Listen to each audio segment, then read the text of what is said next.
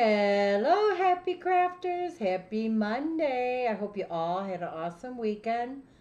Not a lot of swimming for this girl. It was too hot. It's pretty bad when it's too hot to go swimming. Anyways, today I'm coming on for the collab that I co-host with by Mimi with Love and Linda's Creative Life, which is hashtag Enjoy Purple with Us. Now, y'all have seen me use this paper pad a lot. I'm kind of over it, guys. And I have a lot of it. So I think after this, I'm going to retire it for a little bit, and then I'll bring it out later. You know how that happens when you just kind of get over it. But it is beautiful paper pad. So what I would like to show you first, I'm going to also do a VR for Penny's Crafty Creations. And this is for Penny's 2-year YouTube anniversary challenge. I will link everything in the description box below. But basically what Penny is asking for is a 3x5, I guess you would say memory decks card, with your information on it. And she wants a 1/2 inch, which I'll show you.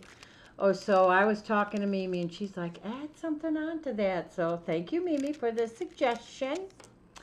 So I'll show you what I made her. Here we go. So she wants a 1/2 inch left so that she can punch holes in it, and she's putting them kind of like in ring binders. It's very, very, very cute idea. And I'll be putting it out in the mail tomorrow. Like I said, check out her YouTube video that I'm going to link. And then I just used some of the ephemera. Now on here, you can actually maybe see it. I had some purple stickles, and I just kind of smeared it all around with my fingers. Very simple and nothing elaborate, but it's pretty. I really like the way it turned out. And then that's just on the back. She wanted it on an index card, so that's what the back looks like. So I thought that was cute, and of course I got to use my purple. So then the next thing that I made was a birthday card. Actually, I'll show you the ATC first.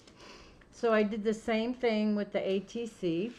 This is for somebody else. I'm not saying who, because she watches me all the time, and I don't want her to know that it's for her. Anyway, she's requesting an ATC. I did the same thing here and put the trim in the back. I love these little lysine bags. I'm almost out of them. And then for this ATC, I used Wink Stella. Very simple, very plain, but I just, let the paper do the work. Yes, please. And then you turn it over, and then I just made a pocket, and then you pull the pocket out, and then that's got all my information in there. So that's my ATC. Now, I had made a card like this, I don't know, a couple years ago. And I forgot all about it. And I was like, oh, I need to do that. And I am going to make more of this kind of card. This is just the envelope that I made for the card. And here's the card. So the card actually has acetate here. So that when you open the card, I don't know if you could see, that's the acetate. So the glue that I used, it left kind of like a really weird film. So I just put the paper in there, and then I stamped in there. I love that saying. Hearty laughs and smiley faces and warm hugs.